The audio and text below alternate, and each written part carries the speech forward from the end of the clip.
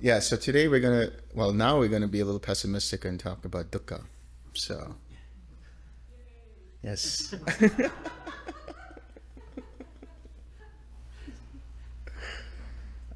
So I just wanted to debrief you about some things. So last night I did the guided meditation, and I want to welcome you to customize it according to however it seems suitable for your mindset. So that was one kind of framework for the contemplation. But you're welcome to start with equanimity. You're welcome to start with whatever works for you, and then in whatever order that seems most suitable for the five aggregates.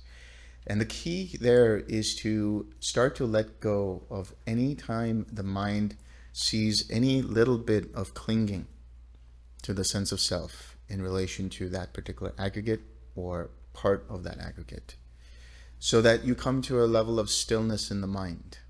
And then all you have to do there is rest in that stillness, nothing else. Now, for any questions that you might have, let's leave that for this evening. So this evening is basically a whole chunk of time for us to do Q&A for dukkha and the preceding link that we'll explore, which is birth. So with that out of the way, let's discuss dukkha. Dukkha is, I like to just use the word dukkha because it is, it's polysemous, which means it has so many different connotations and meanings depending upon context and usage of the word. And so dukkha can denote suffering, dukkha can denote uneasiness, dukkha can denote unsatisfactory, not worth holding on to, all things like that. So what does the word dukkha mean, or where does it actually come from? So when you hear the word sukha, right? Not the cat, for those of you who remember the cat. I'm talking about sukha in terms of happiness that you experience in the first and second jhana. Piti and sukha. So when we say sukha, we're saying sukha means happiness. Sukha and dukkha. Su here means good or wholesome or easy or balanced. Du here in the dukkha means uneasy or unwholesome or bad. And then ka actually is the Pali for sta in Sanskrit, which means to be stable, to be balanced. So sukha means that there is good stability, and that's why you feel happy. There's a good foundation there. But dukkha means it's unstable, very much related to anicca. Anicca means impermanent. So dukkha is also used as an image. Back in the time of the Buddha and ancient India, they used to ride around in chariots. And when the axle of the chariot didn't exactly fit into the hole in the wheel, that was said to be dukkha. And if you don't have a proper axle and the wheel is off balance, what does it feel like? If you've ever been to Walmart and you're pushing around a cart and one of the wheels is out of balance, that's dukkha, nature of existence. We're unable to really feel complete happiness because of the conditions themselves, all conditions themselves, having the nature of dukkha. Everything is unstable, it's always changing, subject to change, all the time. Now, in ancient India and as extensions of those philosophies, there were different views about dukkha. But before I get into that, I want to talk about the three types of dukkha, the three categories of dukkha. There is what's known as dukkha dukkha, Viparinama dukkha, and Sankhara dukkha. Dukkha is the plain and simple dukkha, you know. It's just proper dukkha, right? That is the dukkha of pain in the body, mental suffering, disease, illnesses, sicknesses, aging, birth, death, grief, sorrow, lamentation. All of these are part of dukkha. Viparinama dukkha. Viparinama, that means to turn, to change. That's the dukkha of change. Unexpected things happening. So when we talk about Viparinama dukkha, an example of that could be, your flight gets canceled, for example. You're on your way to the airport and you're looking forward to some time off and your flight gets canceled. And you need to be there at a certain time because you have an appointment or something. Things get in the way. That is Viparinama dukkha. It's unexpected results or unexpected events that arise in your life. When we talk about, for example, a very mundane example is you're taking a really nice warm shower. And all of a sudden, the hot water cuts out and there's just freezing cold water. That change is Viparinama dukkha. So the key here is to understand that and to let go of the expectations that things in life will run smoothly. They will not. You have to come to terms with that. You have to be available to all kinds of changes, good, bad, or indifferent. And that's really mental resilience. That's what this training and practice is about. To have total mental resilience to all events.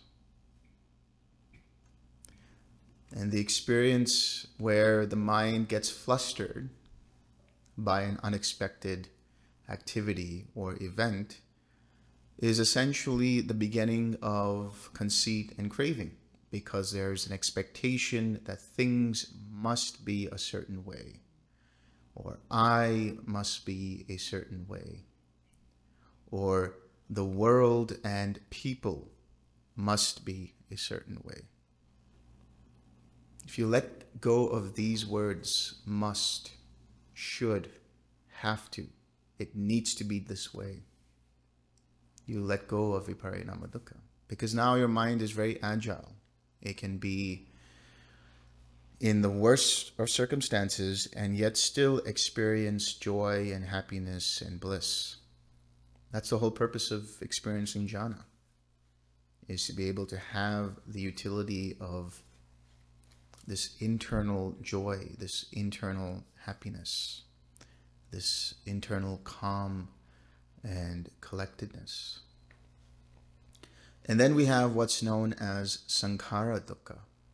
So before I go with that, Viparinama dukkha is also with, so we will see examples of that, but that's basically, as the Buddha would say, being attached to that which is unloved and being divorced or unattached to things that are loved. That's part of Viparinama dukkha as well. Sankhara dukkha here is the dukkha of the world itself, of existence itself. We've all come into this samsara countless times, over and over and over again. And that is dukkha. That is dukkha. Even if you've been in the Deva realms, in the Brahma lokas, in the Arupa Brahma lokas, still dukkha. By the very fact that all these states and realms and conditions are all impermanent. They will change. They will decay. That's the nature. So the whole point is for the mind to come into a place, into a dimension, into some level of clarity where no conditions affect it. And so sankhara dukkha is related to the five aggregates. The five aggregates affected by clinging, craving and clinging. Now we'll explore that. The five aggregates affected by craving and clinging, are they one and the same or are they different? We're going to explore what that means. So the inherent quality of existence ultimately is feeble, fickle, futile. Not worth holding on to.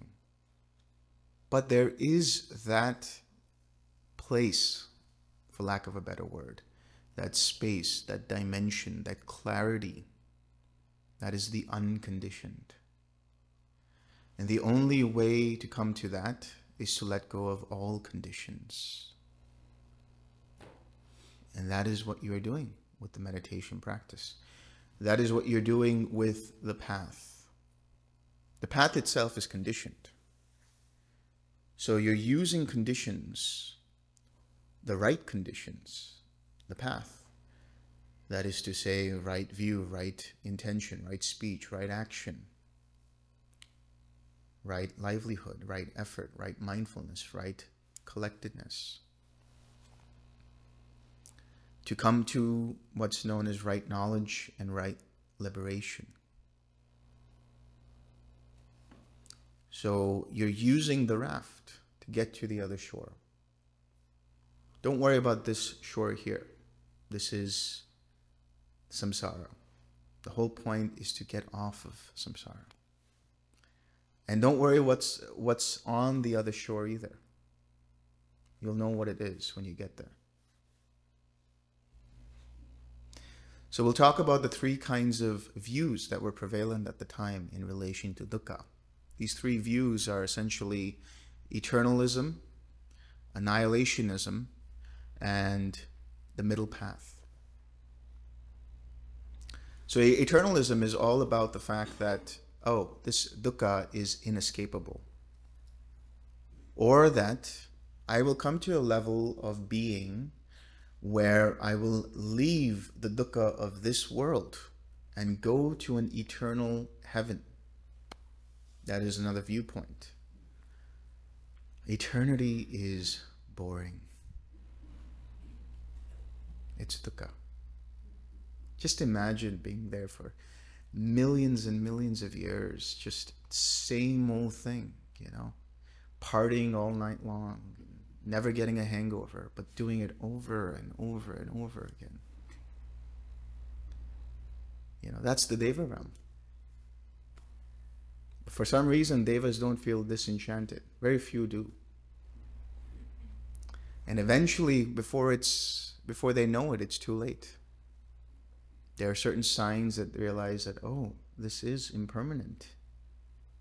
I'm going to leave now. And they immediately feel dukkha. And so eternalism, you know, it doesn't work. And then there's a counterpoint to that with regards to eternalism. What about hell? An eternal hell. That's absolute dukkha. You know. So annihilationism is the idea that, yeah, there is dukkha in this world. But when I am gone, that is to say the five aggregates are dissolved, there is no more me there. There is no more dukkha there. So this leads to the craving for non-existence. In the first scenario, eternalism leads to the craving for existence, a higher existence, a eternal existence. And the annihilationist view is, in order for me to not experience dukkha, I have to no longer exist. And so what happens? This has happened in the case of the Buddha and his students. They misinterpreted what he was talking about in relation to Nibbana. And he went on his own retreat, came back, found out that those people killed themselves because their idea was, oh, the end of dukkha means the end of this life. Not the case. Suicide is never the answer for anything, let alone letting go of dukkha. In fact, it adds to the dukkha. So how do you let go of dukkha? How do you experience the eradication of dukkha? So long as you're with the five aggregates, you can't. You can eliminate mental dukkha completely. And that's the mind of one fully awakened. No more mental suffering. But they are still subject to physical pain. They're still subject to aging. They're still subject to illness and sickness and disease. But they don't have any kind of mental suffering around that. Mental agitation around that. And so that is the end of that dukkha. That is the end of taking things personally, of identifying with them. That is the way to let go of that dukkha, which would lead to further dukkha in the form of more future rebirths, whether it's in this life or another one. So I'm going to actually use the suttas to talk about dukkha, because here in Digha Nikaya 22, Mahasatipatthana Sutta, this is where the Buddha lays out all of dukkha, all of the different categories of dukkha. So it's an excerpt from the Digha Nikaya, and it says, "And what, monks, is the noble truth of suffering?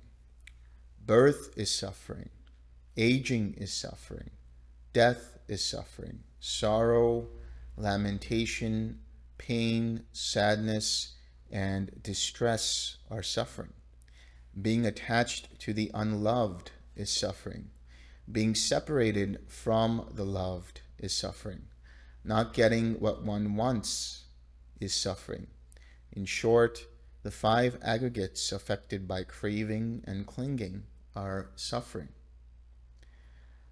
The only one that he doesn't list out here, but is listed in different places, is illness, sickness, and disease. So we're going to discuss birth later on today. So we'll first talk about aging and then go into illness. And what is aging? In whatever beings, of whatever group of beings, there is aging, decrepitude, broken teeth, gray hair, wrinkled skin, shrinking with age, decay of the sense faculties. That, monks, is called aging. Aging is inescapable. Even in the Deva Lokas, aging is inescapable. It happens at a very, very, very slow rate, but it catches up with the Devas at the very end of their lives, and they realize, oh, there is aging. And we're all experiencing aging, whether we want it or not. Some of us are more inexperienced with aging, and some of us are less. Some of us know what it feels like to have wrinkled skin, and some of us don't. But we'll all get there, don't worry. So aging is inescapable. You know, the notion that, you know, doing some kind of cosmetic surgery or plastic surgery is very, very on the surface. There's still aging of the mentality. You have dementia, you have Alzheimer's, people forget. You know, as the body starts to decline, the sense faculties decline. Your vision isn't as good as it used to be. Your hearing isn't as good as it used to be. Your digestion, you know, your heart, your liver, your kidneys, whatever it might be, they start to fail. They start to decline. And that's the truth of the matter. You can take as many supplements as you want, and that's fine. You can do all kinds of things. But in the end, something or another will fail.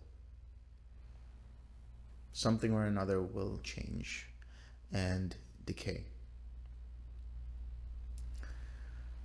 When we talk about the decline of the faculties, it also means that the mind itself can start to lose focus, can start to lose its ability to concentrate.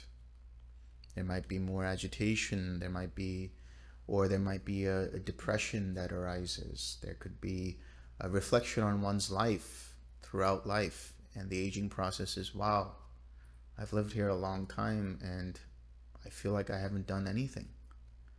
That doesn't really matter, because everybody feels that way. Doesn't matter what you've done. If you've been a superstar, a rock star, whatever it is, they all feel the same. And why do they feel that way? Because of conceit. Because there's still some sense of self tied to their personality as a musician or whatever career they have, with their job, with their responsibilities, whatever it is. So aging is suffering, and it is inescapable.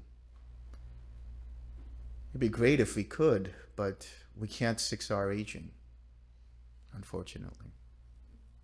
You just imagine, just recognize it, release, relax, the wrinkles are gone.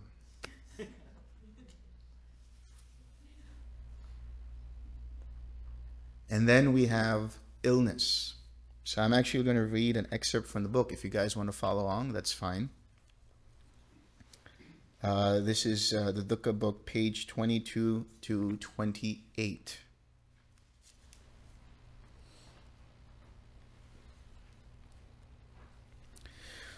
So illness is suffering. It's known as Vyadhi in Pali.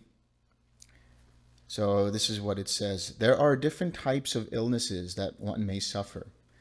These include, but are not limited to, infectious diseases, illnesses by malnutrition, hereditary diseases, and physiological diseases. Some illnesses are preventable and some are unpreventable. Some illnesses are acute and some are chronic. Others are caused by lifestyle choices, and others are due to certain deficiencies or imbalances. There are mental illnesses which can arise through various causes and conditions. Whatever the illness is, it will always cause some form of dis-ease or uneasiness or discomfort in mind or body or both, and thus all illnesses are dukkha. Health is a form of wealth and sukha. There are many beings who have wealth in the form of money and possessions, wonderful relationships, a good reputation, and so on. But all of those forms of wealth can be impinged by an illness. Illness causes trouble in the body, and by extension one feels unhappy, unable to function as one would in an optimal way. And one's entire mindset is plagued by the effect of this illness. This can cause you to make rash decisions, or see people in a different light and create unruly situations due to misunderstandings. Depending on the intensity of the illness, one can lose one's ability to enjoy life fully, because the illness can become the central focus in one's life, causing one to never completely be happy or present. Even if you were present, the nagging pain or distress caused by the illness colors that mindfulness. It was the same with the Buddha, him having back pain all his life.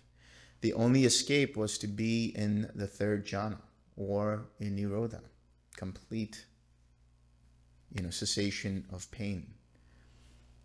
But there is some kind of pain that arose, some kind of illness even that arose with the Buddha.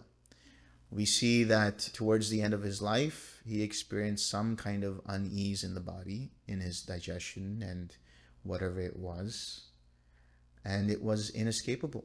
That was a cause and condition for him to say, okay, I'm going to let go and experience parinibbana. In the spirit of fully understanding dukkha, let's take a look at some of the types of diseases afflicting the human condition at one point or another in time. Infections. Infectious diseases are communicable illnesses born from pathogens such as viruses and bacteria, and can penetrate the immunity wall of a being. These diseases can manifest various types of aches, pains, and other disorders within the organs of the body, such as respiratory discomfort and dysfunction, cardiac arrest, or even complete death if not treated. The common cold is an infectious illness arising from the rhinovirus, which continues to mutate and has multiple variations throughout the year. It is just a fact and symptom of life that at some point or another, this common cold will affect the body. And it brings with it fever, congestion, stuffiness, malaise, weakness, and other symptoms. And for about 3 to 10 days, one suffers through this period of the common cold. Other infectious illnesses can arise through various transmissions of viruses, bacteria, protozoa, and fungi. In this way, one can experience an airborne transmission of viral droplets, foodborne transmission that can cause severe food poisoning and gastrointestinal pain. I had this experience while I was in India.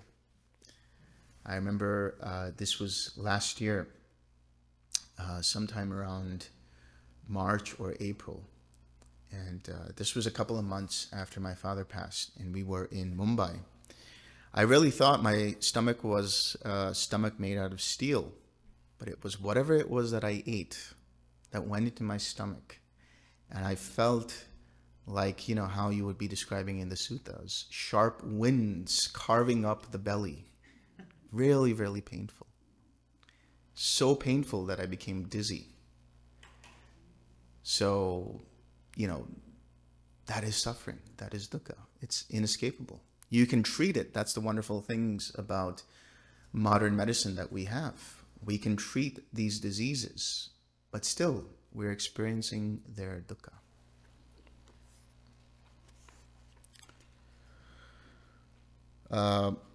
Cause severe food poisoning and gastrointestinal pain, sexual transmission affecting the genitals primarily, but can then affect other parts of the immune system, such as as well as the organs of the body.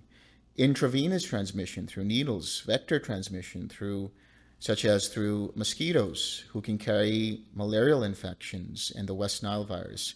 Waterborne transmission, skin transmission that can cause fungal infections like ringworm and athlete's foot, and transmission from the mother to the infant, where the mother may have an existing infection, which then transmits into the fetus, thus causing the infant a pre-existing infection. All such infections can create varying degrees of unease, from a subtle but noticeable discomfort in the body to excruciating pain and even loss of life. Some infections may lie dormant in the body and flare up intermittently during one's lifetime. Malnutrition. Malnutrition is a severe lack of proper and efficient nutrification of the body. It can happen for those who have a lack of nutrients and thus face the wasting away of the body. While for others who may be overweight or even normal weight, the body is unable to process certain nutrients effectively, thus causing imbalances as well as deficiencies of essential vitamins, minerals, and other micronutrients. In the case of the malnourished due to lack of resources, there are several symptoms that can be easily noticeable, such as a distended abdomen, skeletal frame, dry eyes, dry skin, muscular wasting, loose skin, and brittle or sparse hair, among others. There are also internal symptoms such as slow heart rate, poor memory, delayed growth, skeletal deformities, loss of reflexes, as well as behavioral effects such as diminished cognitive capacities, lethargy, and anxiety. In the case of nutritional deficiencies, the body can undergo large amounts of physical changes such as kwashiorkor and marasmus due to protein and energy deficiencies, respectively. Osteoporosis and rickets due to calcium and vitamin D deficiency. Goiter due to iodine deficiency. Keshan disease due to selenium deficiency. Anemia due to iron deficiency. Growth retardation due to zinc deficiency. Beriberi due to thiamine deficiency. Pellagra due to niacin deficiency. Scurvy due to vitamin C deficiency. Night blindness due to vitamin A deficiency, and hemophilia due to vitamin K deficiency, among others. On the other end of the spectrum, there is malnutrition in the form of overnutrification of the body. This can include metabolic imbalances due to overeating, causing obesity, which can lead to other ailments like diabetes and cardiovascular issues. This is mentioned in the suttas as well.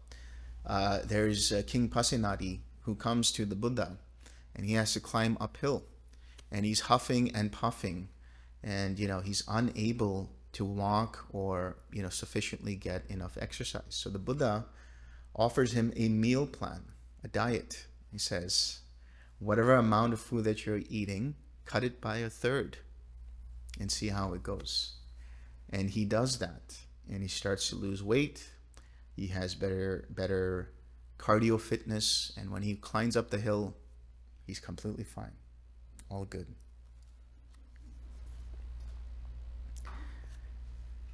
Then there can be hypervitaminosis, such as too much vitamin A, that can cause all sorts of vision, appetite, bone, skin, and liver problems. Or too much vitamin D, that can cause large amounts of calcium to be deposited in the bones, heart, tissues, and kidneys, causing dehydration, vomiting, fatigue, and weakness, hypertension, and cardiovascular disease. As a result of vitamin B3 toxicity, the body may suffer from liver inflammation, prediabetes, high levels of uric acid, macular swelling, and cysts. And vitamin B6 toxicity can lead to peripheral neuropathy and other neurological and psychological issues. Too much iron can lead to liver failure, brain and other organ damage, as well as shock, leading to potential death. Lots of dukkha there. Then we have what's known as genetic disorders, NCDs, and mental illnesses. Genetic disorders can be passed down from genes to another and can include physiological proclivity of the body towards certain conditions, like a defective heart valve or other congenital heart conditions, Down syndrome, cystic fibrosis, sickle cell disease, Huntington's disease, and can include other physiological illnesses like hypertension, Alzheimer's, cancer, and even obesity. Genes play a major role in the way sankharas arise, and being carriers of karma from one life to the next. This can include the diseases and defects the body may have a tendency to develop based on factors including, but not limited to, lifestyle choices, the strength of certain karma, and even environmental factors a being is subject to during their lifetime. Choices and intervention through corrective surgeries and even medications can help prevent the tendencies of awakening certain illnesses carried forward by genes, as well as treat pre-existing conditions. That's a good thing about today's world. Now we're going to talk about NCDs, or non-communicable diseases, which include problems with certain organs and bodily systems. This can include cardiovascular and cerebrovascular issues, diabetes, kidney disease, cancer, autoimmune disorders, and chronic respiratory disease. Vascular diseases can include strokes, heart failure, aneurysms, and vascular dementia, among a whole host of other diseases. Diabetes can be type 1, where the pancreas loses its ability to produce insulin due to the loss of certain cells as an autoimmune response. Type 2, where gradual insulin resistance can lead to a lack of insulin for the body, and this can be caused by a lack of exercise and excessive body weight. Or gestational, where a pregnant woman develops high blood sugar levels. Kidney disease, where the kidney loses its ability to function, and it can be either acute or chronic in nature. Cancer is the overgrowth of cells which fail to die, and this can cause damage to the body, leading to malignant tumors and cysts, and it can happen in any part of the body and spread if it becomes metastatic. Autoimmune disorders arise when the immune system attacks the body itself, and this can lead to various types of disorders, including diabetes, multiple sclerosis, lupus, and over 80 different types of autoimmune disease. They can have genetic or environmental causes. Finally, chronic respiratory illnesses include asthma and COPD, which are treatable but not yet curable. Mental illnesses have an array of causes, ranging from genetic to environmental to autoimmune disorder to brain damage. which can happen while in the womb or external factors after one's birth. Substance abuse, as well as infections and toxins, can cause mental disorders, along with disorder in the neurotransmitter systems of the brain. Mental illnesses can include, but are not limited to, various types of anxiety and depression, bipolar disorder, schizophrenia, autism spectrum disorders, dementia, paranoia, and psychosis. That's a whole lot of dukkha, right? But this is the reality of the world. There are so many beings experiencing different types of diseases. Some of us are more fortunate to experience less crucial diseases, let's say, less excruciating diseases, just a common cold and fever and things like that. And some of us are experiencing chronic disease, chronic illness, but that is just the nature of existence. Now the key is, how do you deal with that? How do you deal with it in the form of your mentality? You can't just 6R away these diseases, these illnesses, but you can deal with them by calming your mind, collecting your mind. Your mental state has a big effect on how these diseases affect you. If there's a lot of mental agitation, if there's frustration, if there's anger, if there's whatever it is, it only makes it feel worse from a subjective perspective. It's like the disease is one thing, but then the mentality around it is another. So that part is in one's so-called control, in the sense that you can use the 6 R's to recognize any time the mind starts to gravitate towards some kind of depression, some kind of agitation, some kind of anxiety. And you can slowly release that, let that go, relax, and replace it with a more wholesome and positive state of mind, a more resilient state of mind. It's definitely easier said than done, but the point is to keep doing it over and over and over again until at least your mental state is collected. And then you can deal with the physicality aspect, if it's possible.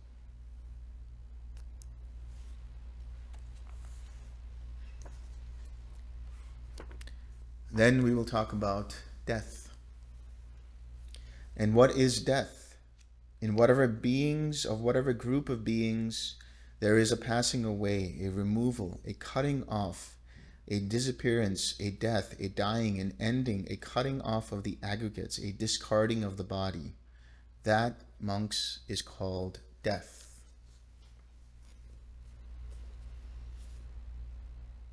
Dying is actually very easy to do. It's very simple. What's difficult about it is all of the anguish that is experienced prior to that dying process, or the anxiety around death itself. Death anxiety, this is a big thing that was discussed in some psychological circles. You talk about death anxiety, that's really, you're so afraid of death, or some beings are so afraid of death that they can turn to violence. Because at least there, they have some level of control over who lives and who doesn't. And for that reason, it's some kind of, resolution in their mind, some kind of safety net in their mind. But dying itself is like the snap of a finger. The dying process is never so prolonged as it would seem. What happens in the dying process? This is very important to know, because we're all going to die, right? We're all going to die. If you don't know it yet, please understand, you are going to die. When a being dies,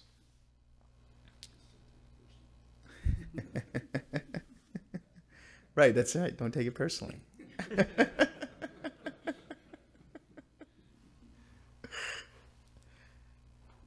You know, when a being dies, there's a way in how that being dies. So the process of dying is basically the four elements that we talk about. You know, the earth element, the water element, the fire element, the air element.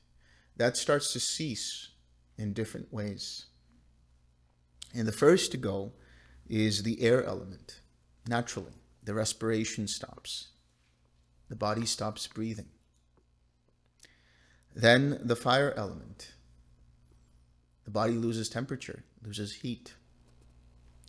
Then the water element, right? The circulation slows down until the blood basically congeals. And then finally the earth element, the decay of the skin and the muscles and the bones and so on. That happens at a much slower rate. But there's also a decline of the sense faculties, and there is a cutting off of the aggregates and the discarding of the body he talks about. So we're also talking about the sense bases. How in what order do the sense bases also depart in the dying process? First, there is a decline of smell, then a decline of taste, then a decline of sight, then of touch, then of sound, and finally mind itself. That's why it's so important, even if a loved one is medically dead, that is to say, their breathing has stopped, they are in cardiac arrest, and there's no more brain activity, the mind is still functioning. The mind is separate to the brain. The mind is still functioning, and there is still hearing going on. So that's why it's important, even if somebody is in a coma, even if they're past the part of death, past the point of death, it's important to be positive and wholesome. Do some chanting, read a sutta, whatever it might be. Do not immediately weep for that person as much as you want to, because it can create confusion in the being that is going to go. And so in the dying process, what happens is we go through a process of experiencing certain signs or certain states. There's a life review process that can go on. You start to look at certain karmic nexus points in your life. The veil between one life and the next is lifted. And this can create all kinds of memories that come up. And this is why there is, as I said before, the emphasis on being wholesome. Because the more you do that, the more you try to be wholesome, the more wholesome your mind will be, and the more automatic your inclinations and your choice will tend to the wholesome. Which means at the point of dying, where everything is just gone, when the mind is experiencing those few moments prior to death, it's experiencing whatever were the highlights of that life. And if there were more wholesome highlights, the mind will gravitate towards that. But if the mind has been unwholesome, it will not be an easy death. The mind can go and die in confusion, and this can lead to an unwholesome state of existence. So that is why there is an emphasis on being wholesome, and ultimately letting go of even identifying with the wholesome. So there's also what I want to talk about is how to let go of the fear of death and attachment to the body, because the fear of death is really related to the body.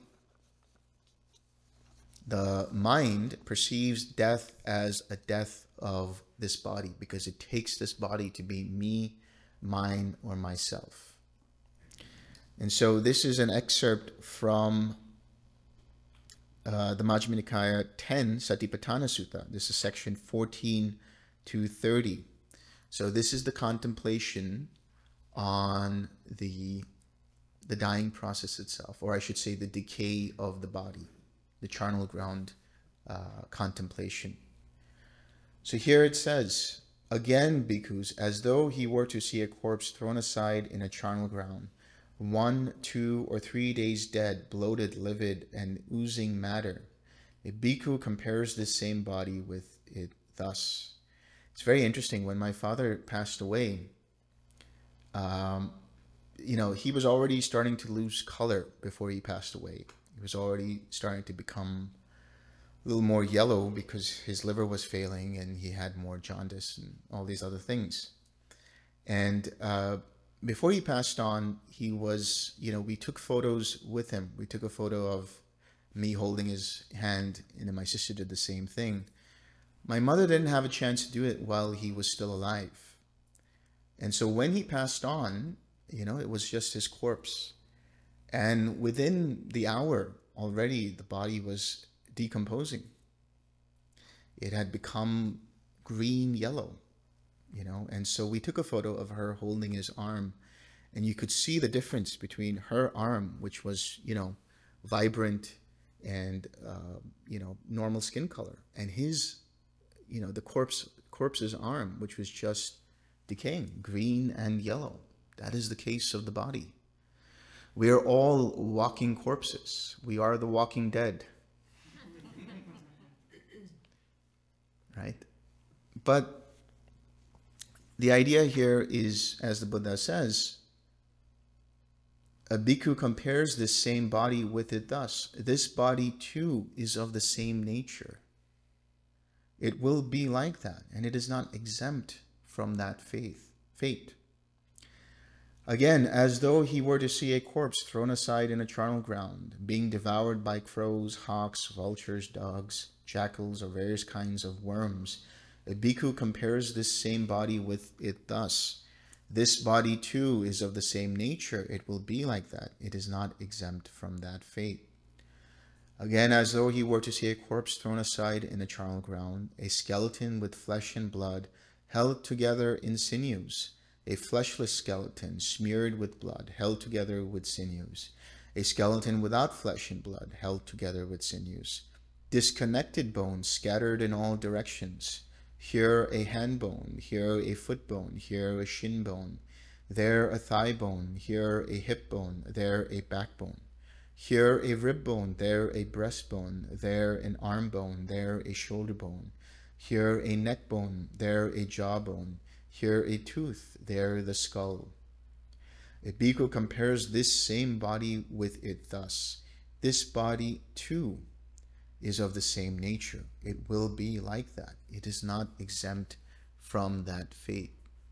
When you go to Varanasi, if you ever have a chance to go to Varanasi, you will see on the ghats, on the shores of the river, there are funeral pyres going on, and you will see dead bodies that are being burned. You see the charnel ground. And sometimes, if you take a peek, you can actually see the decaying body where it's just this, rotten flesh and bones. That's the nature of the body. I encourage all of you to check it out. Really. It's very important to see these things. Get face to face with it. Understand it. See how your mind responds to it. See how your mind reacts to it. You might have a visceral feeling, a visceral sensation. That's a common reaction because there's so much anxiety around that dying process. Again, as though he were to see a corpse thrown aside in a charnel ground, bones bleached white, the color of shells, bones heaped up, bones more than a year old, rotted and crumbled to dust, a bhikkhu compares the same body with it thus. This body too is of the same nature. It will be like that. It is not exempt from that fate. So when you get a chance, you should definitely do these body contemplations, because if you have an attachment to the body, or if you're afraid of death, this is really going to help you with that. And then there is the flip side of the dying process, which is those who are left behind, right? Death is much more difficult for those who are left behind. What is grief? Grief is not for the person who's dead. Grief is about, I no longer get to speak to this person. I no longer am able to interact with this person. So grief can also be in the form of relationships. You know, the loss of a relationship. You know, you break up, you feel grief about that. A person dies who's close to you, you feel grief about that. But there's a way of letting go of that as well. And the Buddha has talked about this to Ananda. This is from Samyutta Nikaya 47.13. This is called Chunda. On one occasion, the Blessed One was dwelling at Savatthi in Jeta's Grove, Anathapindika's park. Now on that occasion, the Venerable Sariputta was dwelling among the Magadhans at Nalakagama, sick, afflicted, gravely ill, and the novice Chunda was his attendant. Then, because of that illness, the Venerable Sariputta attained final Nibbana. The novice Chunda, taking the Venerable Sariputta's bowl and robe, went to Savatthi to Jeta's Grove, Anathapindika's park. There he approached the Venerable Ananda, paid homage to him, sat down to one side, and said to him, Venerable Sir, the Venerable Sariputta has attained final Nibbana. This is his bowl and robe. Friend Chunda, we should see the Blessed One about this piece of news. Come, friend Chunda, let us go to the Blessed One and report this matter to him. Yes, Venerable Sir, the novice Chunda replied. Then the Venerable Ananda and the novice Chunda approached the Blessed One, paid homage to him, and sat down to one side. The Venerable Ananda then said to the Blessed One, This novice Chunda, Venerable Sir, says that the Venerable Sariputta has attained final Nibbana, and this is his bowl and robe. Venerable Sir, since I heard that the Venerable Sariputta has attained final Nibbana, my body seems as if it has been drugged. I have become disoriented. The teachings are no longer clear to me. This is what happens when just a few minutes after the body of a loved one passes away, the mind feels so much grief. How it is inescapable. They are gone. It's done. And it feels like you're disoriented. Absolutely. It feels like you're disoriented. What am I going to do now? You know, and the reason is the grief is not about that person. The grief is about you. And this is the Buddha's response to it. Why, Ananda, when Sariputta attained final Nibbana, did he take away your aggregate of virtue, or your aggregate of concentration, or your aggregate of wisdom, or your aggregate of liberation, or your aggregate of the knowledge and vision of liberation? That's interesting, he says that to Ananda. Your aggregate of liberation and the aggregate of knowledge and vision of liberation, because Ananda was not an arhat yet. However, here liberation can also mean anyone who's become a stream enterer or above, and the knowledge that you are a stream enterer. And so Ananda says, no, he did not, Venerable Sir. But for me, the Venerable Sariputta was an advisor and counselor, one who instructed, exhorted, inspired, and gladdened me. He was unwearying in teaching the Dhamma. He was helpful to his brothers in the holy life. We recollect the nourishment of Dhamma, the wealth of Dhamma, the help of Dhamma given by the Venerable Sariputta. But, Ananda, have I not already declared that we must be parted, separated, and severed from all who are dear and agreeable to us? How, Ananda, is it to be obtained here? May what is born come to be conditioned and subject to disintegration, not disintegrate. That is impossible. It is just as if the largest branch would break off of a great tree standing possessed of heartwood. So too, Ananda, in the great Bhikkhu Sangha standing possessed of heartwood, Sariputta has attained final Nibbana. How, Ananda, is it to be obtained here? May what is born come to be conditioned and subject to disintegration, not disintegrate. That is impossible. Now here is the key. Therefore, Ananda, dwell with yourselves as your own island, with yourselves as your own refuge, with no other refuge. Dwell with the Dhamma as your island, with the Dhamma as your refuge, with no other refuge. Those bhikkhus, Ananda, either now or after I am gone, who dwell with themselves as their own island, with themselves as their own refuge, with no other refuge, who dwell in the Dhamma as their island, with the Dhamma as their refuge, with no other refuge. It is those bhikkhus, Ananda, who will be for me topmost of those keen on the training. Be an island unto yourself. You have to come to a point in your mind that you are so resilient and so independent that the mind does not look for happiness in the form of others, in the form of possessions, in the form of relationships, in the form of connections and people and expectations. Not even jhana. When your mind is clarified and clear and you take yourself as your own refuge, what does that mean? It means that you are not dependent on anything for happiness. That grief arises because that person who has parted was a source of happiness for us. Our relationship to that person, our connection with that person was a source of happiness. And now that source of happiness is gone. But if we find in ourselves the Dhamma,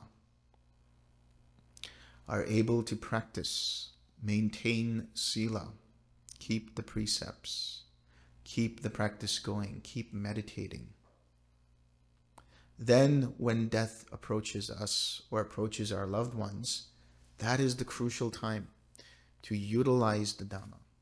That is the crucial time to remember the Dhamma. That is the crucial time to remember what we have achieved through the Dhamma. That's when the rubber meets the road. It's great to be happy and joyful and be in jhana when everything is going wonderfully. But what about when everything goes wrong? You lose your job, you break up with someone, somebody passes on, somebody's diagnosed with an illness. These are the crucial moments when you should be applying the Dhamma. And it's okay. I mean, if you cry, if you grieve, if you feel upset, it's okay. Don't beat yourself up for it. But don't let the mind sink into that. At some point in time, you have to remember the Dhamma. Otherwise, all of that practice is in vain. There's no point. And then we are going to talk about the decay of nature and the destruction of the cosmos.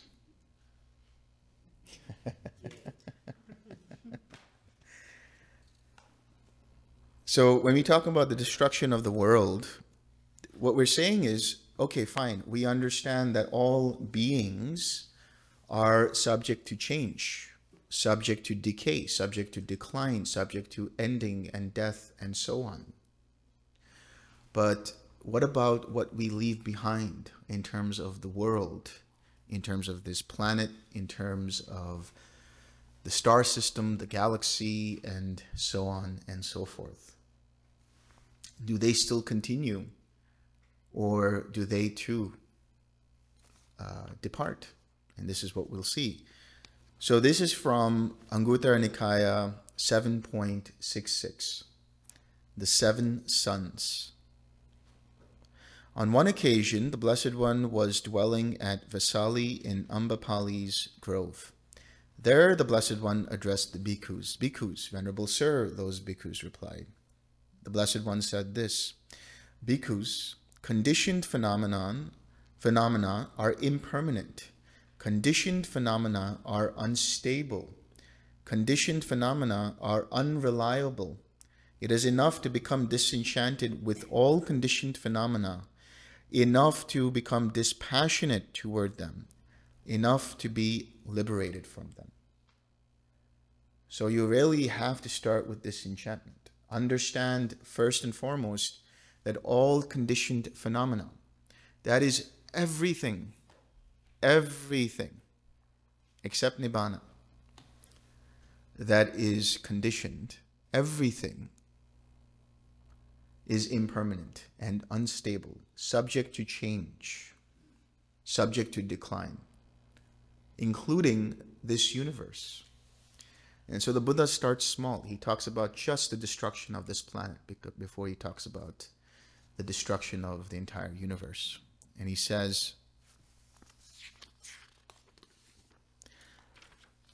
there comes a time, bhikkhus, when rain does not fall for many years, for many hundreds of years, for many thousands of years, for many hundreds of thousands of years.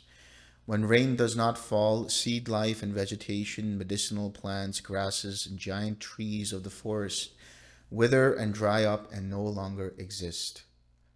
There comes a time when, after a long time, a second sun appears. So first he's talking about the first sun. This is implied. There comes a time when the world experiences drought. And as a result of that, there comes a time where all seed life and all vegetation decays, declines, and is destroyed. And then there comes a time when a second sun appears. Here, he's not referring to, at least this is how I interpret it, that there are not multiple suns that come up in the sky. It's just that, as we know, that this sun is so many billions of years old and will continue to age for so many billions of years. And as it does, it starts to grow. So first there's a first sun, and then there's a second sun, and so on. So it starts to enlarge until it becomes quite large and engulfs the earth. So we'll see how that happens. With the appearance of the second sun, the small rivers and lakes dry up and evaporate and no longer exist. There comes a time when, even after a long time, a third sun appears. With the appearance of the third sun, the great rivers, the Ganges, the Yamuna, the Achiravati, the Sarabu, and the Mahi dry up and evaporate and no longer exist. There comes a time when, after a long time, a fourth sun appears. With the appearance of the fourth sun, the great lakes from which those great rivers originate, Anotata, Sihapapata, Ratakara, Kannamunda, Kunala, Chandanta, and Mandankini, dry up and evaporate and no longer exist. There comes a time when, after a long time, a fifth sun appears. With the appearance of the fifth sun, the waters in the great ocean sink by 100 yojanas, 200 yojanas, 300 yojanas, 700 yojanas.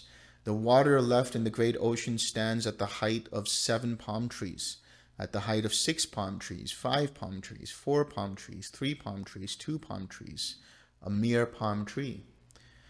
The water left in the great ocean stands at the height of 7 fathoms, 6 fathoms, 5 fathoms, 4 fathoms, 3 fathoms, 2 fathoms, a fathom, half a fathom, up to the waist, up to the knees, up to the ankles.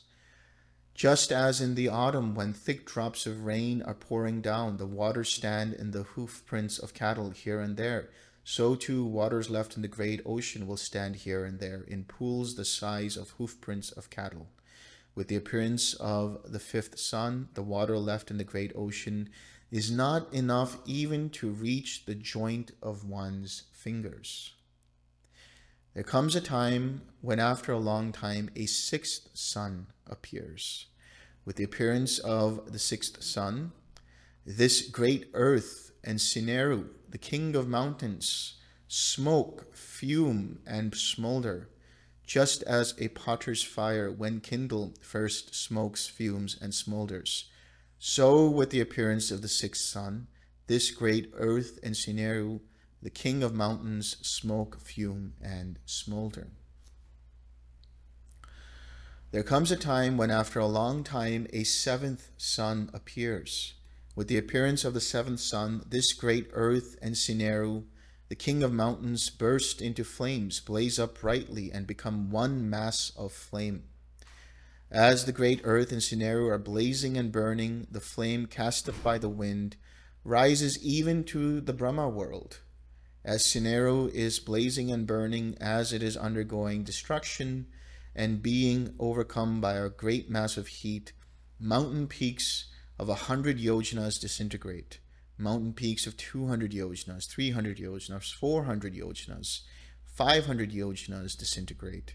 When this great earth and Sineru, the king of mountains, are blazing and burning, neither ashes nor soot are seen.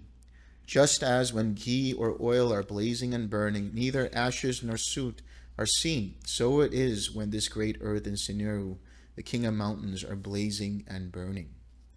So this is the fate of our planet. Eventually it will be engulfed by the sun, and it will just evaporate, just disintegrate. So that is why the Buddha says, so impermanent are conditioned phenomena, so unstable, so unreliable. It is enough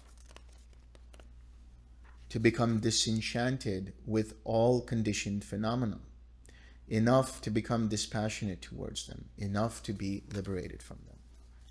So I hope you guys are seeing a pattern here. It is all about equanimity, disenchantment, and dispassion.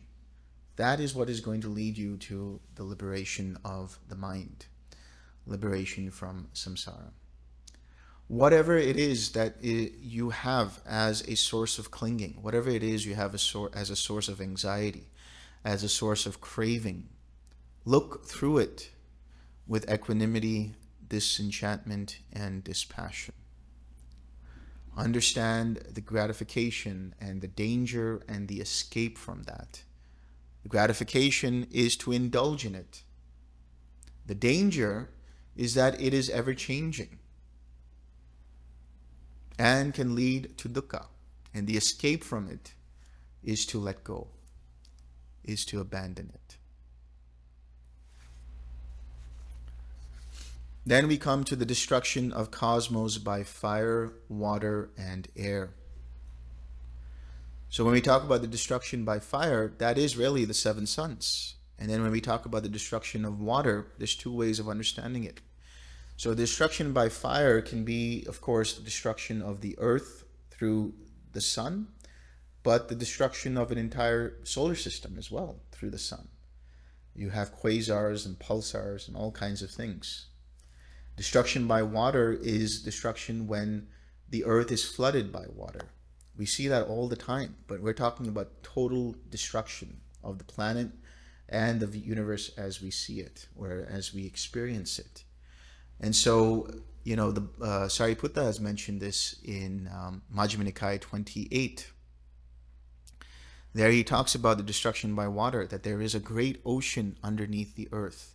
And when that is disturbed, it shatters the earth and the world is flooded by that water.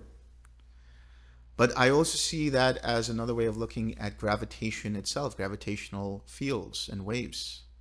That can rip apart, you know, space entirely, the fabric of space. That is destruction by water.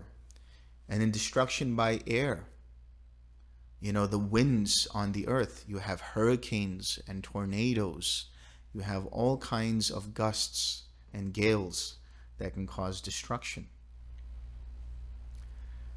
But then there's also destruction of the air by air or wind, which is in relation to what we see in terms of black holes. It just disintegrates everything. That's another way of looking at it.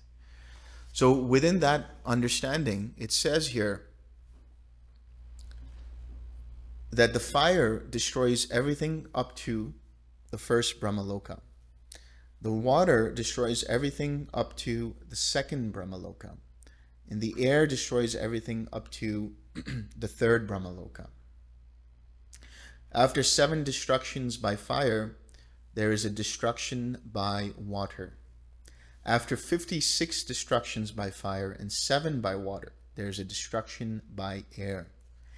Which means, this isn't the first time that the earth is going to go out like a flame ball. It's happened before, and it'll continue to happen. Deal with it. Or not, your choice.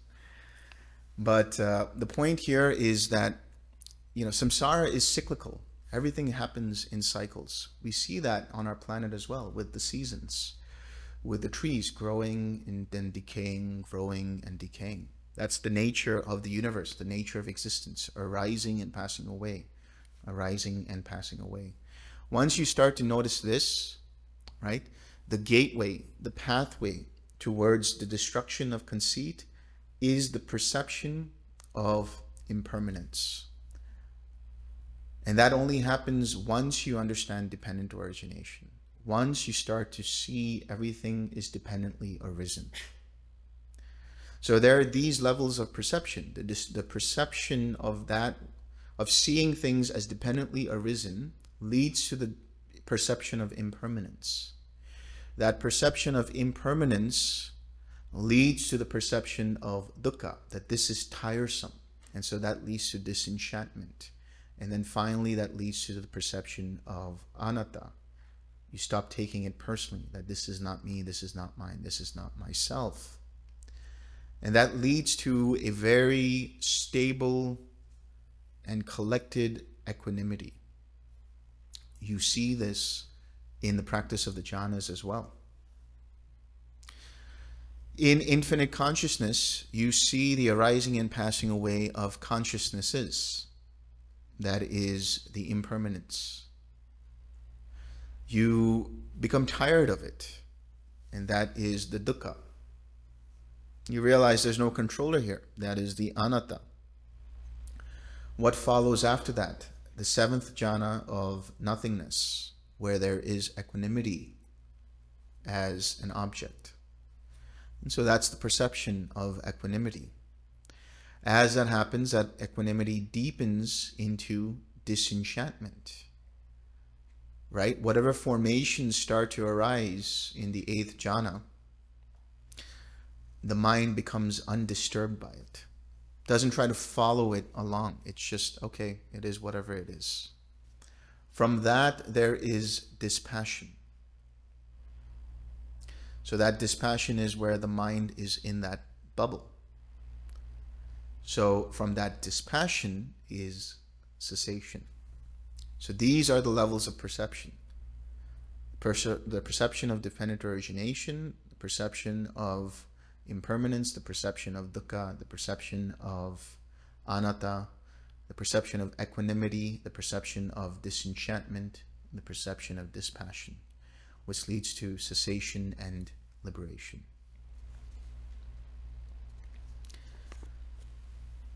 Then we will go into sorrow and lamentation, pain, sadness, and distress. And what is sorrow? Whenever by any kind of misfortune anyone is affected by something of a painful nature, sorrow, mourning, distress, inward grief, inward woe, that, monks, is called sorrow. And what is lamentation? Whenever by any kind of misfortune anyone is affected by something of a painful nature, and there is crying out, lamenting, making much noise for grief, making great lamentation, that, monks, is called lamentation. And what is pain? Whatever bodily painful feeling, bodily unpleasant feeling, painful or unpleasant feeling results from bodily contact, that, monks, is called pain. And what is sadness? Whatever mental painful feeling, mental unpleasant feeling, painful or unpleasant sensation results from mental contact, that, monks, is called sadness. And what is distress? Whenever by any kind of misfortune anyone is affected by something of a painful nature, distress, great distress, affliction with great distress, that, monks, is called distress. So we have sorrow, lamentation, pain, sadness, and distress. These are all experiences that we've had one point or another in our lives. Bodily painful feeling. When you guys have been sitting 3-4 hours, that's a painful feeling that can arise. Mental painful feeling. When I've been talking for 3-4 hours, there's a mental painful feeling there. Right? So how do you deal with that? How do you let go of those feelings? You can't. But you can 6R. And how do you 6R? And what do you 6R? You 6R, or you recognize the relationship your mind has in relation to that painful feeling or to that grief. And how is it identifying with it? You recognize that. You let go of that. You release the tightness and tension coming from that. You come back to a wholesome state of mind through your smile. And you keep doing that over and over again until there is the remainderless fading away of that pain or your relationship with that pain. So you're transforming how you identify with that pain. So when you're sitting for a long time and the pain is there, it can arise in two different ways. There can be meditation pain, which arises where the mind is trying too hard and focusing too much, or painful feeling where you're just sitting for too long and you really feel that painful feeling. In either way, what do? You back off. You relax. You soften the tightness and tension around the mental pain and your mental relationship to that physical pain. Likewise with sadness, grief, and despair. And so I'm going to give you I'm going to give you a sutta here which exemplifies that. And you probably have heard of this one. This is called the Two Darts, Samyutta Nikaya 36.6, the Sala Sutta. Bhikkhus, the uninstructed worldling feels a pleasant feeling, a painful feeling, and a neither painful nor pleasant feeling.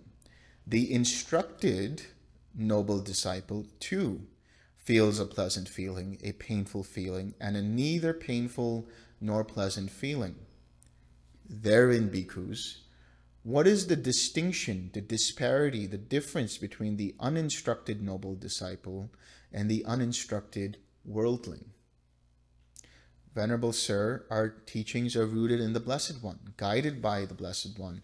Take recourse in the Blessed One. It would be good if the Blessed One would clear up the meaning of this statement. Having heard it from him, the bhikkhus will remember it. Then listen and attend closely, bhikkhus, I will speak. Yes, Venerable Sir, the bhikkhus replied. The Blessed One said this. Bhikkhus, when the uninstructed worldling is being contacted by a painful feeling, he sorrows, grieves, and laments. When a uninstructed worldling is being contacted by a painful feeling, he sorrows, grieves, and laments. He weeps, beating his breast, and becomes distraught. He feels two feelings, a bodily one and a mental one. So what is the bodily one? That is the painful feeling he has. What is the mental feeling? The sorrow, the grief, the lamentation, the despair. Suppose they were to strike a man with a dart, and then they would strike him immediately afterwards with a second dart, so that the man would feel a feeling caused by two darts.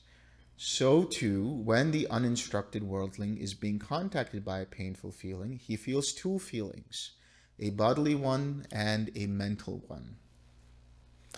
Being contacted by that same painful feeling, he harbors aversion towards it.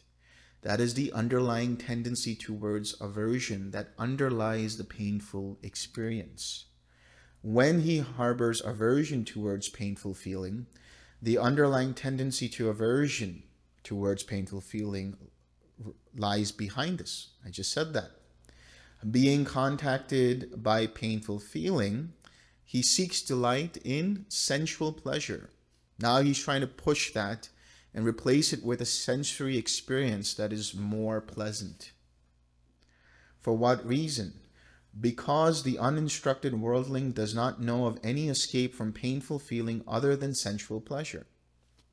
That's what happened. You experience suffering, and one of two things can happen. There can be further suffering through confusion, and some people go and try to replace that suffering through all kinds of addictions and cravings for food, for drugs, for porn, for sex, for whatever it is.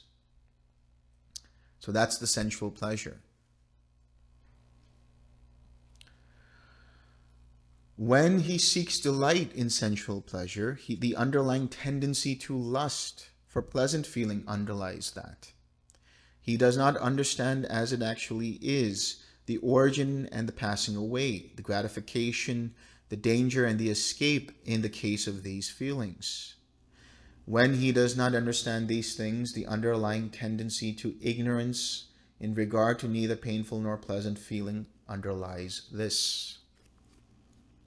If he feels a pleasant feeling, he feels attached to it. If he feels a painful feeling, he feels attached to it. If he feels a neither painful nor pleasant feeling, he feels attached to it. This bhikkhus is called an uninstructed worldling who is attached to birth, aging, and death, who is attached to sorrow, lamentation, pain, despair, and so on. He is attached to suffering, I say. Attached to dukkha. So the ignorance here is that for me to get out of dukkha, I just have to replace all painful feelings with pleasant sensations. But by doing so, I am attaching myself to dukkha. That's not the way. Bhikkhus, when the instructed noble disciple is contacted by a painful feeling, he does not sorrow, grieve, or lament. He does not weep, beating his breast, and become distraught. He feels one feeling, a bodily one, not a mental one. Suppose they were to strike a man with a dart, but they would not strike him immediately afterwards with a second dart, so that the man would feel a feeling caused by one dart only. So too, when the instructed noble disciple is contacted by a painful feeling, he feels one feeling, a bodily one, not a mental one. Why? Because he understands. He sees that this feeling that arose is dukkha. He understands it arose due to causes and conditions. It is a vedana. It is a feeling born from contact. That contact was born from one of the six sense bases, and so on and so forth. Understanding this, he does not crave or have aversion, I should say, towards it. He does not push it away. He understands, okay, it's not like he won't say ow if he stubs his toe. Of course he'll say ow. It's painful. It hurts. But he won't be upset by it. He won't gravitate towards it and take it personally and identify with it. He or she will just see it as painful feeling and deal with it in whatever way he or she can. Being contacted by that same painful feeling, he harbors no aversion towards it. Since he harbors no aversion towards painful feeling, the underlying tendency to aversion towards painful feeling does not underlie this. Being contacted by painful feeling, he does not seek delight in sensual pleasure. So that doesn't mean that if you have a painful feeling, if you break your arm, that you don't go try to fix it. Of course you go try to fix it. But what he is saying here is, for what reason does he not seek delight in sensual pleasure? Because the unstructed noble disciple knows of an escape from painful feeling other than sensual pleasure. And what is that? 6R, but what does that take you to? Jhanas. Jhanas are mental pleasant feeling. Mental pleasant experiences.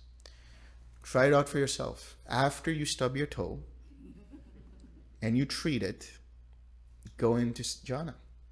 See how you feel after that.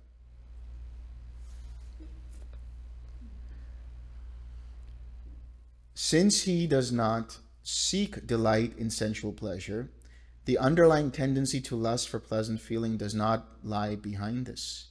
He understands as it actually is the origin and the passing away. This painful feeling arose due to contact. When that contact ceases, that feeling will cease. The gratification, if I take this personally, this is going to cause me more pain, and that's the danger. And the escape in the case of these feelings. 6R, not the feeling itself. Remember, you're 6Ring your relationship, your mental conditioning in relation to that experience, to that painful or pleasant sensation. Since he understands these things, the underlying tendency to ignorance in regard to neither painful nor pleasant feeling does not lie behind this. If he feels a pleasant feeling, he feels detached to it or detached from it. If he feels a painful feeling, he feels detached from it. If he feels a neither painful nor pleasant feeling, he feels detached from it. This bhikkhus is called a noble disciple who is detached from birth, aging, and death, who is detached from sorrow, lamentation, pain, despair, and so on, who is detached from suffering, I say. This bhikkhus is a distinction, the disparity, the difference between the instructed noble disciple and the uninstructed worldling. And there is an udana that is tied to this. An udana is a poetic utterance by the Buddha. He says, the wise one, learned, does not feel the pleasant and painful mental feeling. This is the great difference between the wise one and the worldling. For the learned one who has comprehended Dhamma, who sees clearly this world and the next, who understands this world and the next, in this case being jhana, desirable things do not provoke his mind. Towards the undesired he has no aversion.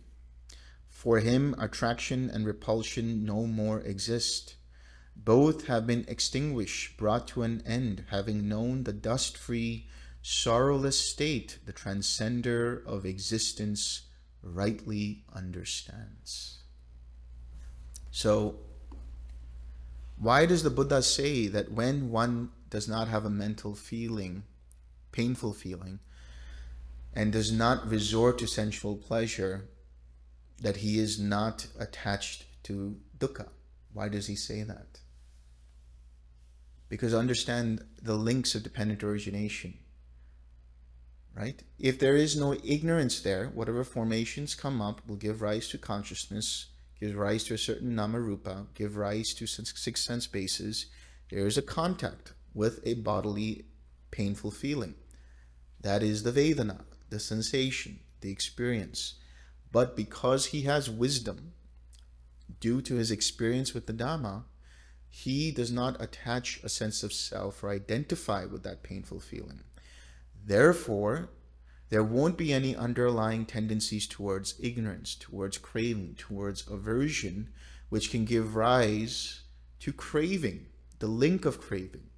And so having demolished that whole linkage system of craving, clinging, becoming, the birth of action, there is no suffering there. He has let go of all mental suffering. But that can only happen through continuous practice of the 6Rs and spending long periods of time in jhana. Because that is the escape from sensual attachment. The more you are in a more elevated mental state, the less your mind gravitates towards sensory experiences to try to find or fill the hole in the heart. to try to fill that void. It replaces the attachment to sensory pleasures. And then after that, you have to let go of the attachment to jhana itself. But first, let's deal with the attachment to sensory pleasure. So now I said we're going to get a little bit into karma, in the sense that we're going to understand what karma is in terms of contact, feeling, and what karma is in terms of craving and so on. So now he's still talking about the lists of dukkha, right? So now we have, from back to the Nikaya 22, Mahasatipatthana Sutta, he asks, and what monks is being attached to the unloved? Here, whoever has unwanted, disliked, unpleasant sight objects, sounds, smells, tastes, tangibles, or mind objects, or whoever encounters ill-wishers, wishers of harm, of discomfort, of insecurity, with whom they have concourse, intercourse, connection, union, that monks is called being attached to the unloved. And what is being separated from the loved? Here, whoever has what is wanted, liked, pleasant, sight, sounds, smells, tastes, tangibles, or mind objects, or whoever encounters well-wishers, wishers of good, of comfort, of security, mother or father, or brother or sister, or younger kinsmen, or friends, or colleagues, or blood relations, and then is deprived of such concourse, intercourse, connection, or union, that, monks, is called being separated from the loved. And what is not getting what one wants? In beings subject to birth, monks, this wish arises. Oh, that we were not subject to birth, that we might not come to birth. But this cannot be gained by wishing. Just imagine if you could do that. I don't want to suffer anymore. I'm going to let go of samsara completely. If only, right? But this cannot be gained by merely wishing. This is not getting what one wants. In being subject to aging, to disease, to death, to sorrow, lamentation, pain, sadness, and despair, this wish arises. Oh, that we were not subject to these things, and that we might not come to these things. But this cannot be gained by merely wishing. That is not getting what one wants. So these are all karmic in nature. All of these things that you are experiencing, separation from the loved, union with the unloved, not getting what you want, or getting what you don't want, let's say. All of these are karmic in nature. And what I mean by that is, first we have to understand what is karma. There are two types or categories of karma. There is old karma and there is new karma. There is the karma that has come to be, and there is the karma that will come to be. There is the karma that is the activity born by or born from intention, and there is the karma that is called the vipaka, the fruit of previous actions. So that is the old and the new. So I'm going to read a sutta to clarify what I'm talking about here. The first sutta is Samyutta Nikaya 35.146. Bhikkhus, I will teach you new karma and old karma, the cessation of karma and the way leading to the cessation of karma. Listen to that and attend closely, I will speak. And what, bhikkhus, is old karma? The I is old karma, to be seen as generated and fashioned by volition, as something to be felt. The ear, the nose, the tongue, the body, the mind is old karma, to be seen as generated and fashioned by volition, as something to be felt. This is called old karma. So what is that old karma? Six sense bases. To be made contact with and felt. How do the six sense base arise? Through the nama rupa, through mentality, materiality. How does that arise? Through consciousness. How does that arise? Through formations. How do formations arise?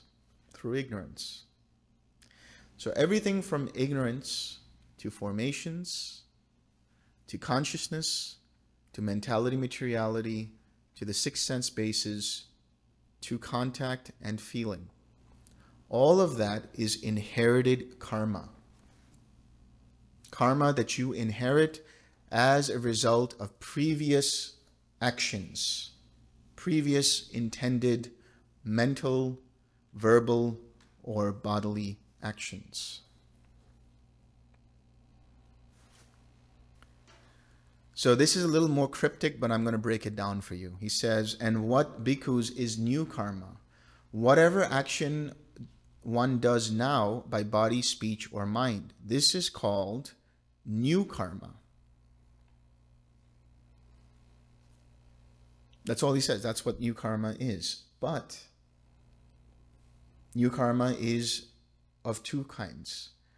The karma that is productive and the karma that is non-productive.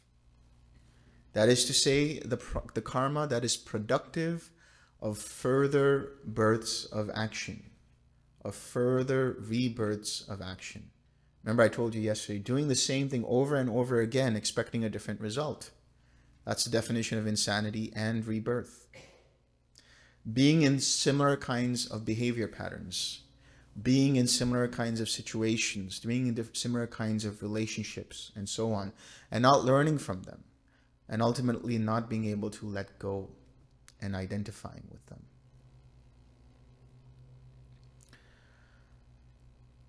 So new karma is productive whenever the mind identifies with it. And how does it identify with it? So now, as I said, all of old karma is everything from ignorance all the way up to feeling. If there is an underlying tendency, underlying that feeling that the mind clutches towards and identifies with, then it produces new karma that is productive of further rebirth and further suffering. And what are the mechanics of that? What are the gears that shift that new karma? Craving, clinging, becoming. Leads to birth of action, which leads to all of dukkha. So how do you produce new karma without it being productive of dukkha? That's the key. What kind of action do you produce, mentally, bodily, verbally, so that it is not productive of new karma? So first the Buddha talks, because he always talks sometimes about the Four Noble Truths. He always contextualizes it with the Four Noble Truths. So we've talked about the first noble truth of karma, right? So the reason I'm bringing this up is because we're talking about being attached to that which is unloved, being separated from that which is loved, and getting what one doesn't want or not getting what one wants. This is all karmic in nature, remember. So all the sights that you have, all the smells, the tastes, the touch, the hearing, the sounds, the thoughts, all of that is old karma. All of that is a result of previous choices and intended bodily, mental, and verbal actions. You are inheriting those. Right now, you chose to come and sit and listen to me. That's your karma. You chose that, and now the old karma is listening to it, for better or worse. Right? But what about the new karma? The new karma can cease, but there is a certain way that that new karma ceases. And here the Buddha says, and what bhikkhus is the cessation of karma?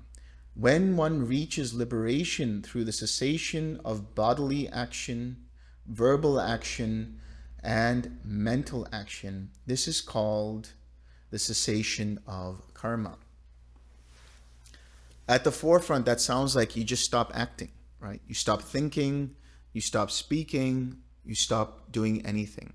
That's the only way to cease karma. At the forefront, that's what it seems like.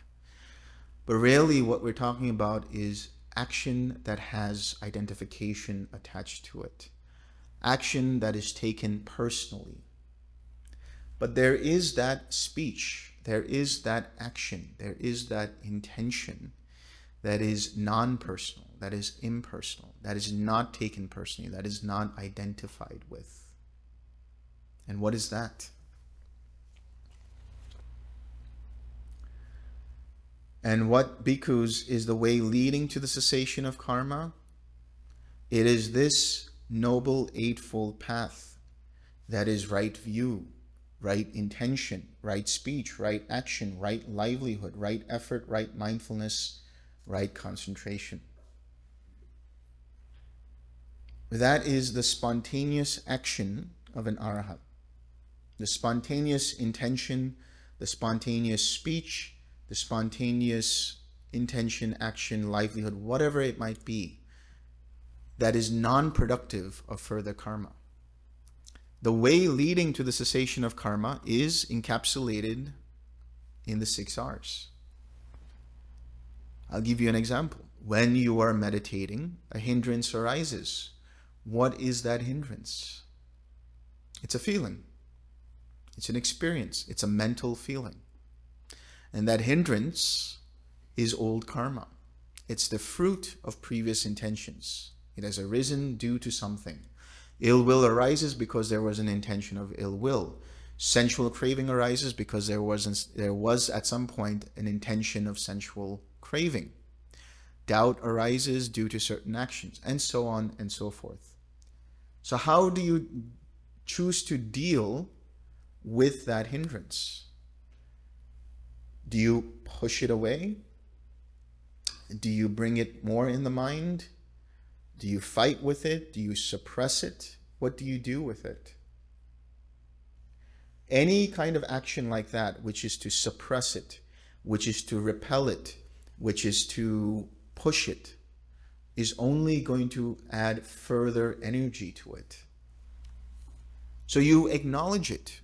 You understand that it is present as a feeling, as an experience. That's the recognized step. You release your attention from it and bring it back to mind and body, and you relax.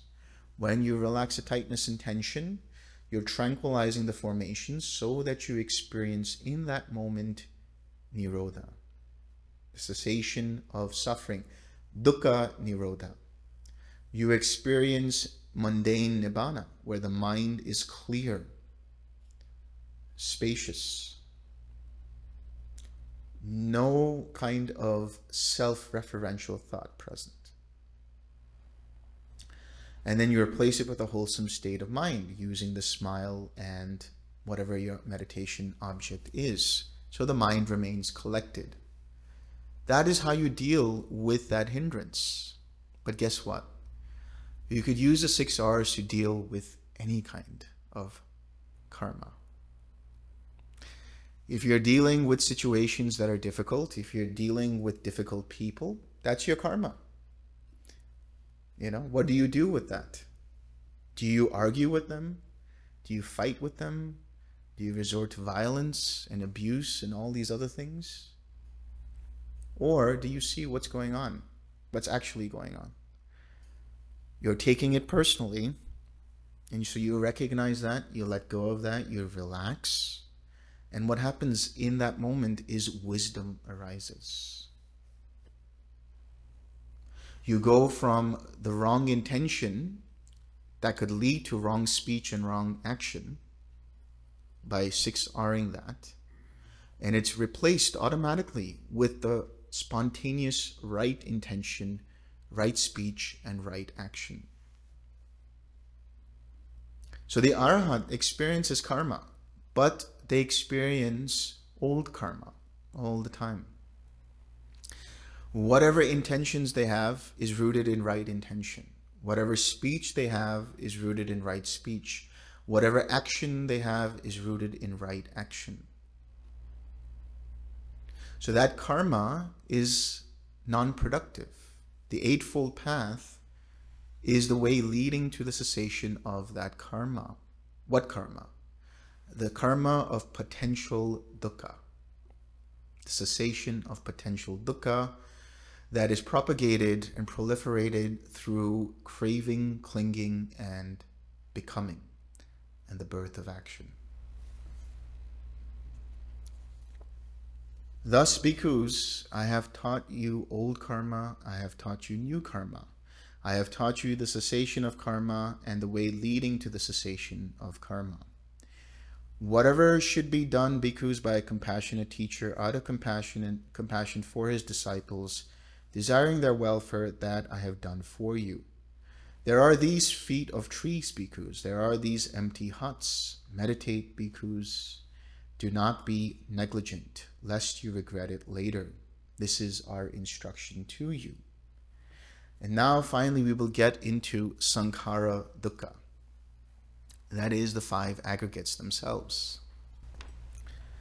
So going back to the Nikaya 22, Mahasatipatthana Sutta, the Buddha says, and how monks, in short, are the 5 aggregates of affected by clinging, craving and clinging suffering.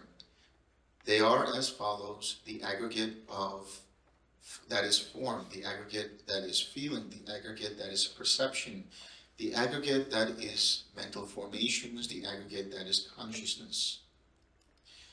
These are, in short, the 5 aggregates affected by craving and clinging that are suffering.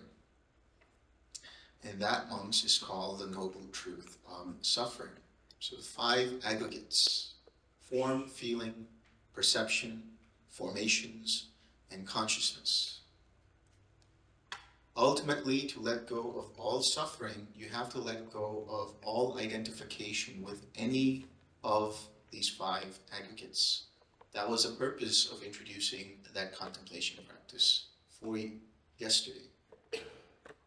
Because when you properly do that, in whatever way it is applicable to your mindset, whether you want to see form in the form of the 4 great elements, and then rip them apart little by little and see that there is no self there, whether you want to see them in the form of the body, or in the form of molecules, or whatever it is, however you want to do it, the key there is to ultimately see the impermanent nature of each of these aggregates. Because as I said earlier, the gateway to the destruction of conceit is the perception of impermanence. Letting go of identifying with these aggregates is to understand that they are unstable, not worth holding on to, and should not be considered, therefore, as me, mine, or myself. Because it is through these aggregates that an identity arises, which is what I'll talk about now. Here it's from the Majjhima Nikaya 44, Chula Vela Sutta. This is the Vela Sutta, which is the discussion between Visakha and Dhammadina. And the question he asks is, lady, identity is said. What is called identity by the Blessed One? Friend Visakha, again, they're contextualizing this in the form of the 4 noble truths. Friend Visakha, these 5 aggregates affected by craving and clinging are called identity by the Blessed One. That is, the form aggregate, the feeling aggregate, the perception aggregate, the formations aggregate, and the consciousness aggregate. These 5 aggregates affected by craving and clinging are called identity by the Blessed One. Saying, good lady, the lay follower Visakha delighted and rejoiced in the Bhikkhuni Dhammadina's words. Then he asked her a further question. Lady, origin of identity is said. What is called the origin of identity by the Blessed One? Friend Visakha, it is craving which brings renewal of being, is accompanied by delight and lust and delights in this and that. That is craving for sensual pleasures, craving for existence, and craving for non-existence. This is called the origin of identity. This is how the five aggregates came to be, through some form of craving or another. We are all here due to craving. I mean, not here specifically, but here in existence, due to craving. Craving has led to rebirth. Lady, cessation of identity is said. What is called the cessation of identity by the Blessed One? Friend Visakha, it is the remainderless fading away and ceasing, the giving up, relinquishing, letting go, and rejecting of that same craving. It is the cessation of, that is called the cessation of identity by the Blessed One. So what is it that you're letting go? What is the craving that you're letting go? Identifying with these five aggregates. Letting go of taking them personally. So what is the form aggregate here? The form aggregate is not just your body. The form aggregate is this microphone. The form aggregate is this table. The form aggregate is this bowl. The form aggregate is this bottle. The form aggregate is all of these forms. Here and now, whatever was there in the past, whatever will be there in the future. All of that is form aggregate. Whether it's internal in terms of your organs or external in terms of whatever objects you see around you. Whether it's near, like this bowl here, or far, which is my bowl somewhere in India. Whether it's gross, which is here and now in terms of the body, or whether it's subtle in terms of experiencing subtler and subtler levels of form. Whatever are those, that is called form aggregate. So, yes, you can let go of identifying with the body and you say, this is not me, this is not mine, this is not myself. But what about this bowl?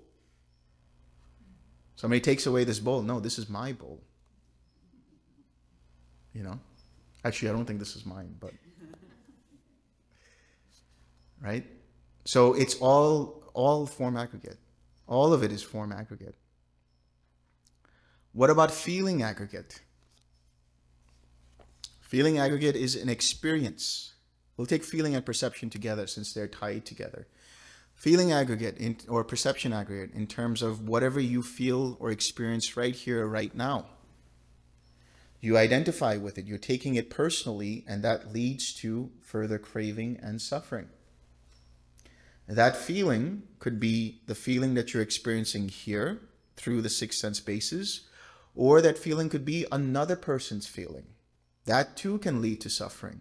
Identifying with another person's unpleasant feeling, which many people mistake as compassion, can lead to suffering.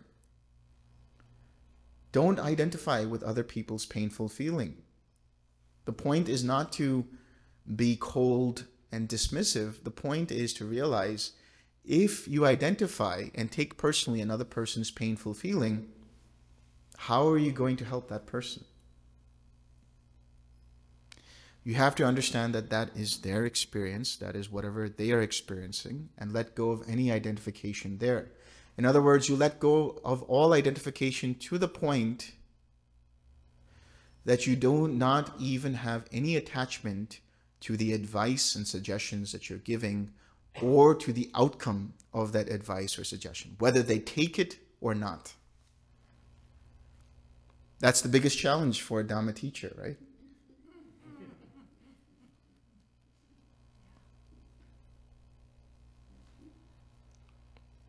It's so funny. I was talking to Bhante told me about this. He said, you know, how many times he would drill it into students. You know, this is how it is. This is the instruction, and this is the insight, and all of these things. And one day they'll come to him knocking on his cabin door and say, "Hey, I got it." And they will just repeat everything he just said for the last decade. And all Bhante will say is, "That's great. Good for you."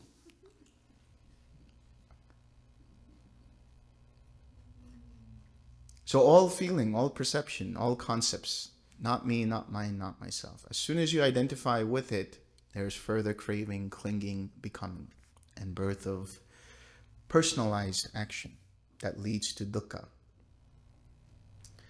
Formations aggregate. This is related to your intentions, choices, and decisions. Attaching to them can lead to one of two things. If it was a bad choice, it could lead to regret. If it was a good choice, it could lead to pride. Both of which can lead to further suffering. And both of which are rooted in conceit. And finally, consciousness. Six-based consciousness, taking that personally. And consciousness as something to be seen as an awareness outside of time and space. That too can be taken personally. That too can give rise to certain views and opinions that the mind attaches a sense of self to and feels like it has to defend. Any consciousness, whether it's here and now in the present, whether it was out and back in the past or will come to be, whether it's consciousness internally, whether it's consciousness here or consciousness there or consciousness there, whatever consciousness it is, gross or subtle, all of that is consciousness aggregate. Whether it's consciousness that you experience in jhana, whether it's consciousness that you experience as quiet mind, whether it's consciousness you experience as the signless state, all of that is the consciousness aggregate. But if you identify with it, that will lead to further rebirth, further dukkha.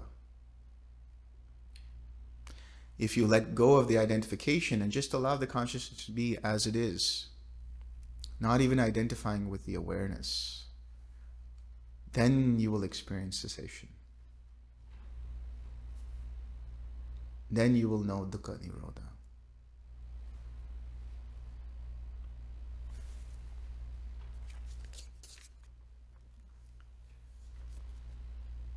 Lady, the way leading to the cessation of identity, the way leading to the cessation of identity is said.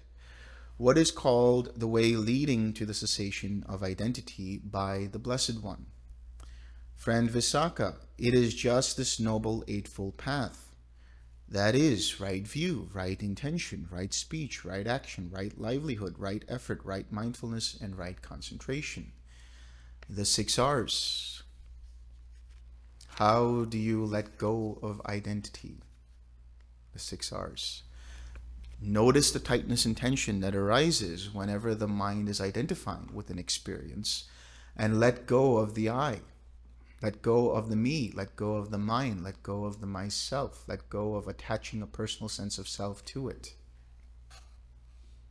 Just recognize it, let go of it, relax. Stay in the awareness of that, but don't identify with that awareness.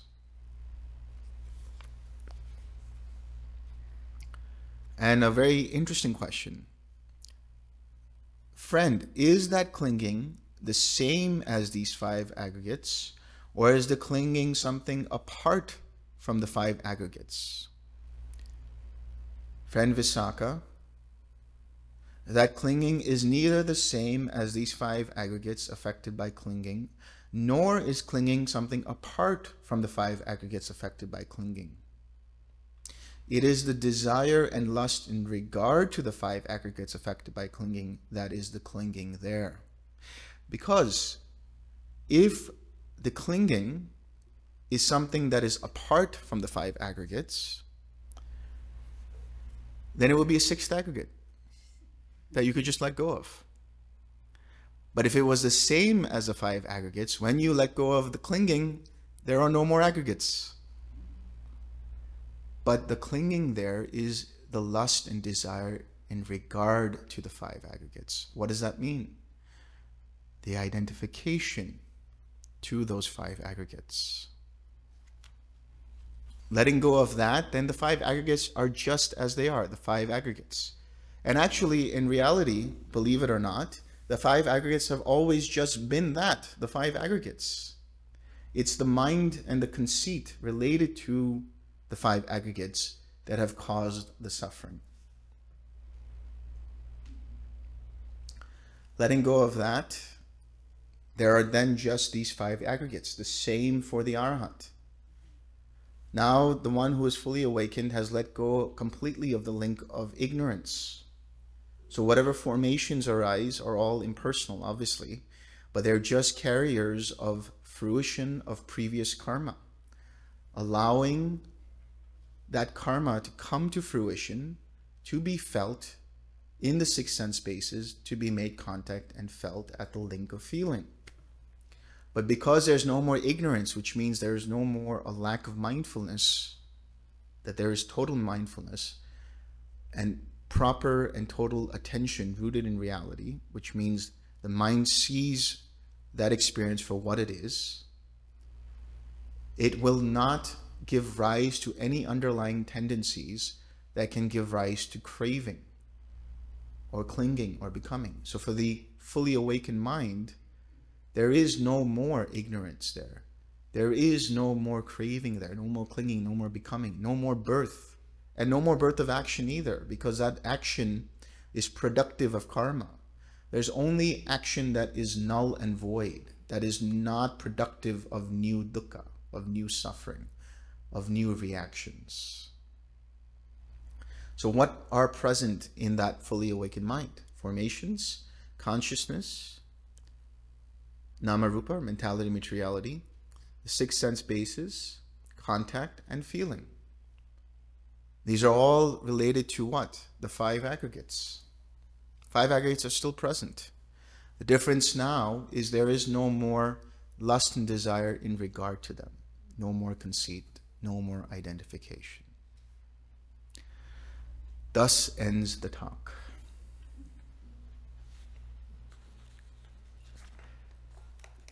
Let's share some merit. We'll take a break. May suffering ones be suffering free, and the fear-struck fearless be. May their grieving shed all grief, and may all beings find relief. May all beings share this merit that we have thus acquired for the acquisition of all kinds of happiness. May beings inhabiting space and earth, devas and nagas of mighty power, share this merit of ours. May they long protect the Buddha's dispensation. Sadhu, sadhu, sadhu.